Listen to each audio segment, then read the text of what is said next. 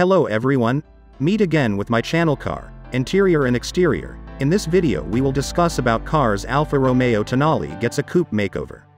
It's only been a few days since Alfa Romeo launched the Tonale.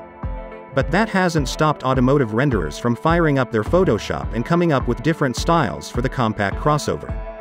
For instance, X-Tomi Design made an unofficial and convincing version of the Tonale GTA the day after the baby Alfa crossover made its global premiere. X-Tomi Design is at it again with the Tonale. But this time, it's the back end that gets digitally altered. For this render, the Tonale transformed into a crossover coupe. The digital designer did more than pinch the D-pillar and called it a day. The treatment is similar to BMW's style for X4 or Mercedes-Benz for the GLC Coupe. The rear section is more rakishly angled compared to similarly sized coupe crossovers such as the BMW X2 and Mercedes-Benz GLA.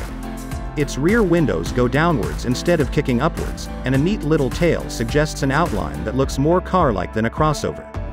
Whether it's a good-looking piece of design or not is up to the viewer, but it's an interesting take nonetheless.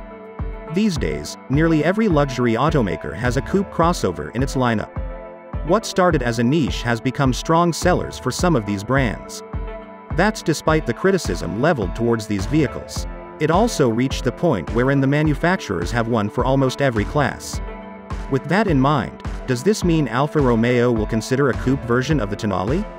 At the moment, the Italian automaker did not mention plans for any model expansions for its latest product.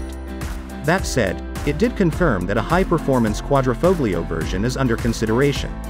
Alfa Romeo says it will announce its decision before the end of the year.